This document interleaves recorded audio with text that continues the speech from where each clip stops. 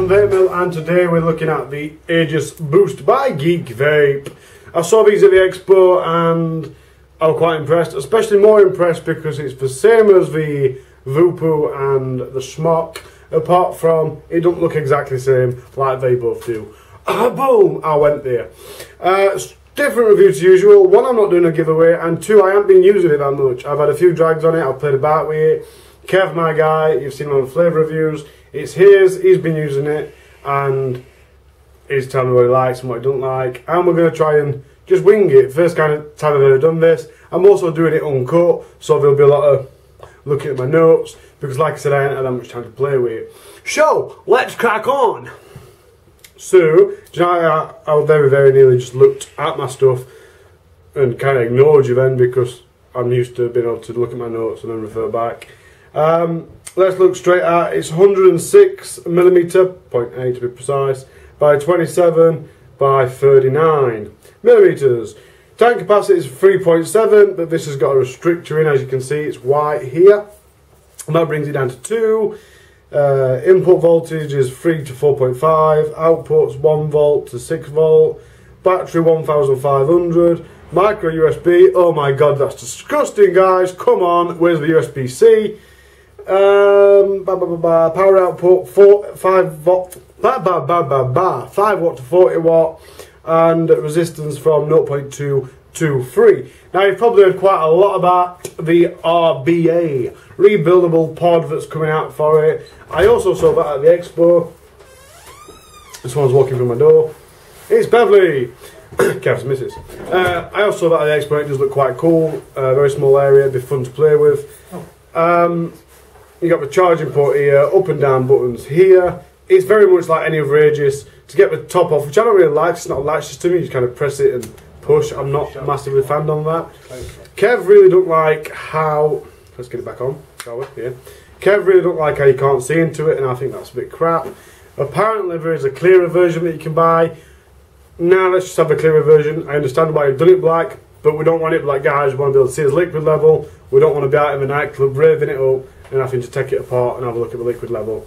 Not good, not impressed.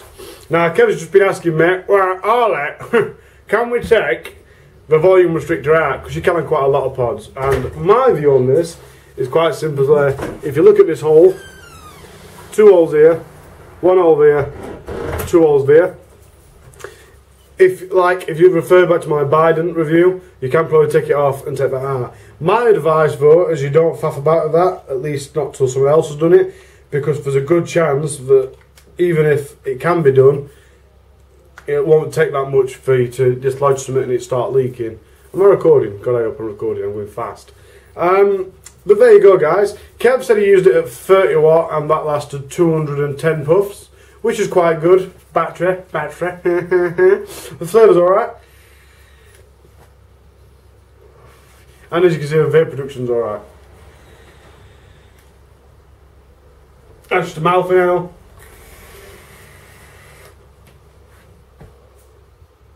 Direct to lung inhale, which tasted a bit dry then. That's sitting at 30 watts.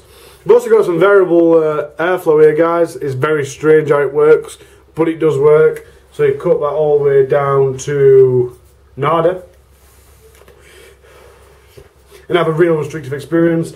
You can open it right up and have all the airflow you could possibly dream on such a small drip tip. So, the rebuildable RBA is coming out soon, I think. Has it already been launched?